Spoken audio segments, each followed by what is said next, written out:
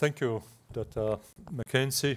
That's a great privilege to come to the Mount Sinai again. The first time was 40 years ago, as I had the wish to be trained in surgery at this hospital. And now, 40 years later, I come not as an Italo-American, but as an Italo-German, because the destiny decided that I would make my training in Germany and continue there my activity until now.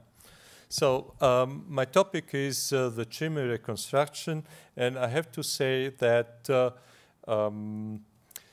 until a few years ago, the only endovascular option for patients with a Juxtarenal Aneurysm was the implantation of fenestrated grafts. And with good results in terms of safety and feasibility, and also with good results on the long term. But we know also the downsides of this technique, which are the price, the demanding implantation technique, the unsuitable arterial anatomy in many patients, and in my eyes, still it's not a good option in acute case.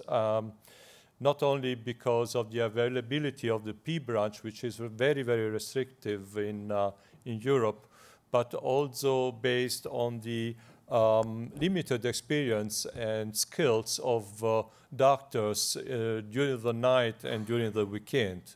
So we are more than glad that we have other options, and these options are based on the Chimney technique. This is one of the first cases treated with this technique, and you can see on angiography of this patient who had abdominal pains and came during the night that he didn't have any neck below the left renal artery, but some neck below the right one.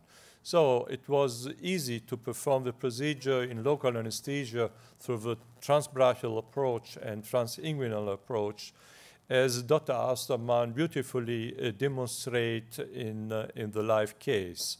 This is the kissing ballooning technique done, and you see that the aneurysm was excluded, and the patient did very well after this operation. During the last years, we have an increasing number of reports, but the problems were that they included a limited number of patients, and they presented also different combination of endografts and chimney devices, so that we couldn't really know so much about this technique. And the combination is very important in my eyes. You see here the CT scan of this patient treated for chimney in the thoracic, and you see the wonderful wall apposition of the endograft with the nitinol endoskeleton in combination with the balloon expandable stent, and the endoleak after using in a similar situation where a stainless steel endoskeleton was used. So we are more than glad that we have now some studies which were done to clarify the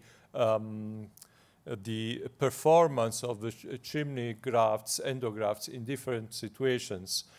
So many centers from the US, but also from Europe, put together their experience, collecting the results in more than 500 patients treated with this technique. And since Pericles, we know that what is the best performance. I would like to point out that all commercially available devices were included in this study, and this study was not funded or funded by the companies, so that we have really non-biased results. We know that the most used device in Europe was the Endurant and the Zenith in the US. And some excluder cases were also included, and other devices like the Jotec and others in almost 17% of the patients, so that a statistical analysis could be performed. After a mean follow-up of 17 months, we saw a shrinkage of the aneurysm of the both patient, and this shrinkage was statistically significant, as you can see here. The endoleak rate was already mentioned, 2.9%.